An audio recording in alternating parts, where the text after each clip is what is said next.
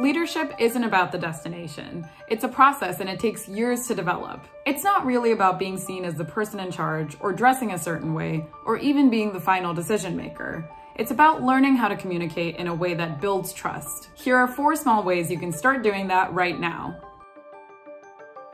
Effective leadership isn't about singing people's praises all day long. Studies have shown that it's negative feedback, when communicated appropriately, that actually is the most helpful to people. People want to learn and feel challenged to be better today than they were yesterday. Finding ways to facilitate that growth by giving constructive feedback is a crucial soft skill. The sandwich method is popular, where you give constructive feedback in between positive feedback. But so is just having regular, honest conversations that end with actionable steps forward. In leadership positions, it can be easy to fall into a mentality of being the victim.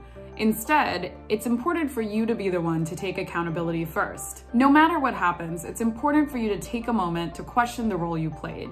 Maybe you've been more absent than normal, or maybe you've been tending to other issues. Whatever it is, great leaders lead by example and own what they brought to the table before criticizing others. Micromanaging people is rarely effective. Obviously, you want to put guardrails in place, but your goal is to get them to a point where they feel comfortable and confident operating on their own. That's how you get someone to move from being just an employee to a real team member. This can take a lot of patience on your part, but their long-term knowledge and independence makes it worth it.